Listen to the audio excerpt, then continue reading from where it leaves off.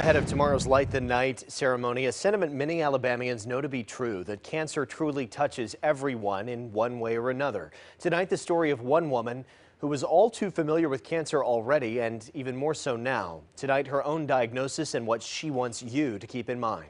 On a daily basis, I assist 3 very busy physicians. Nikki Staten spends a lot of time at the O'Neill Comprehensive Cancer Center at UAB. Her day job in administration has given her a first-hand look at the treatments this world-class facility provides. But she now sees that treatment through an entirely new light. I noticed the swelling under my left arm years ago. But like others, I ignored it.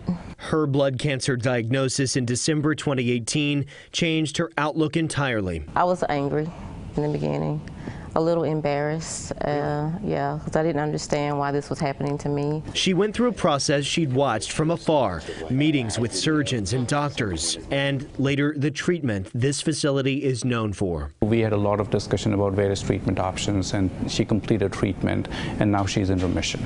Doctors warn everyone, don't overlook what are often common symptoms. You should get to your primary care doctor or whosoever the physician or family care physician to have the symptoms evaluated. A simple blood test might actually detect, or just feeling of a lymph node in the neck can confirm that there is something wrong. Now Nikki is in remission. That's an outcome sought every single day by she and her colleagues at UAB.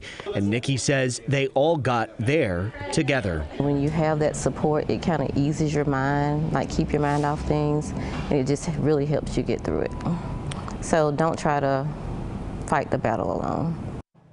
The efforts to fight blood cancer in Alabama are strong, and that's why tomorrow Sherry and I invite you to join us at Light the Night. It will be held at Railroad Park. Registration opens at 5 o'clock in the evening. The walk begins at 7.